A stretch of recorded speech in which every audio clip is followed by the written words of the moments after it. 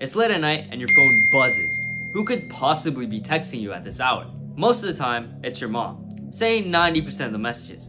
But sometimes, it's your best friend that you really like talking to, maybe 10% of the time. You open the message and there's an emoji right at the end. If I were to ask you right now, who do you think sent the message, who would you pick? Here's the twist. Let's say your mom only occasionally uses emojis, maybe only 10% of the time. Your friend, on the other hand, let's say they practically always use emojis, in about 90% of their messages. What if I told you there was a formula you could use to calculate the percent chance that it was your friend? First, let's take how likely the emoji is if it really was them. In this case, that's 90%. After that, we can multiply by how likely we thought it was them beforehand, and finally divide by the total percent chance of an emoji appearing by anyone else. Even though your friend rarely texts you, the fact that there's an emoji in the message makes it a 50-50 chance. And the formula we just used? It's called Bayes Theorem, a pivotal formula that powers much of machine learning today.